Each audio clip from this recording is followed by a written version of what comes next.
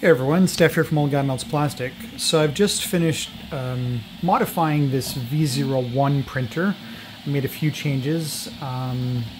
Namely, I installed the V02 Z end stop down at the bottom here rather than have it trigger the end stop when the bed moves to the top of the print area. And I've also swapped out the mini afterburner that was on here previously for a rapid burner with a Rapido UHF hot end.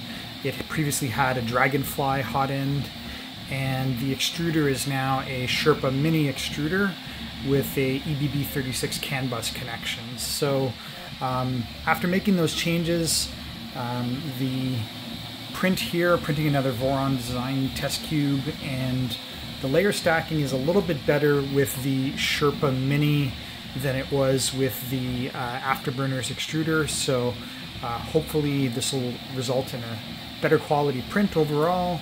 It's also printing a little bit faster. I've dialed up the speeds a little bit on this printer. This printer is intended to, go to my wife, Tracy. This is going to be her printer for printing her knickknacks and gewgaws and doodads, so looking forward to see what she prints with this. And this was the printer that she started to assemble herself, but I ended up completing the assembly for her, and now we'll have another working printer in the house. So still some cosmetic stuff to do.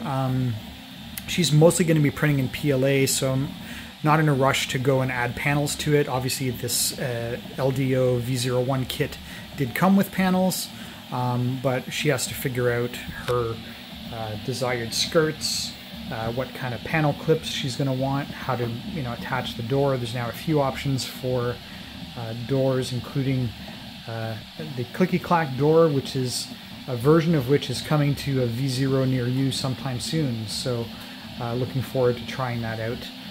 Don't know if I'm not going to be modifying her printer too heavily, because the intent was to give her a working printer and then kind of leave it alone.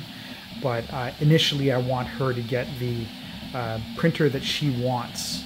So all those cosmetic changes are going to be up to her to decide how she wants to implement them. So anyhow, that's it for this video. Hope to see you in the comments below. Thanks for watching.